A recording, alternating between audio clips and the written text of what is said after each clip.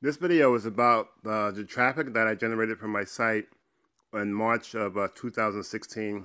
I'm presently using my phone. There's an application on my phone called Google Analytics. It's pretty much the same program that the standalone program is from the web is, but it just gives you a more granular look at the traffic. Um, let's see. Let me set this here for custom. As you can see, you can set it for today, yesterday, last week. Oh, I can just hit last month.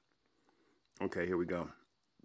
As you can see, the real time. That's for right now. As of this video recording, in real time, it's going to give me that reading of 111 visitors on the site right now.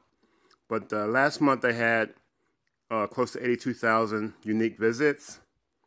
And these here are the referrers for those visits.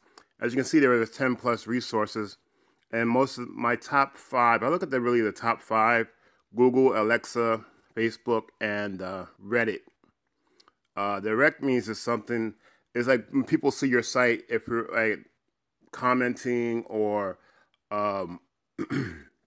if you're on a social media platform and you use your URL, and sometimes people click on your profile and maybe they'll look at that URL from your profile page.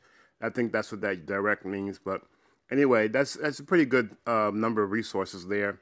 On page views last month, it was only 186,873. And the dark blue here, I believe that's where lots of traffic came in, or it peaked at those time frames from Sunday through Saturday, as you can see in the dark blue. And here I have my goals.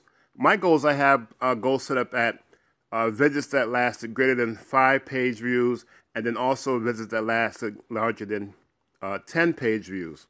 So I keep those as a goal just to look at as a running count through the month. And as you can see, towards the end of the month there, March 25th and beyond, was when I really started. That's when I really started the goal completion, because I use the Google Tag Manager now instead of the regular JavaScript code. So what are your thoughts on your website traffic, and what do you use to generate traffic to your website? Please leave your comments in the section below, and I'll get back to you and answer as fast as I can. Take care.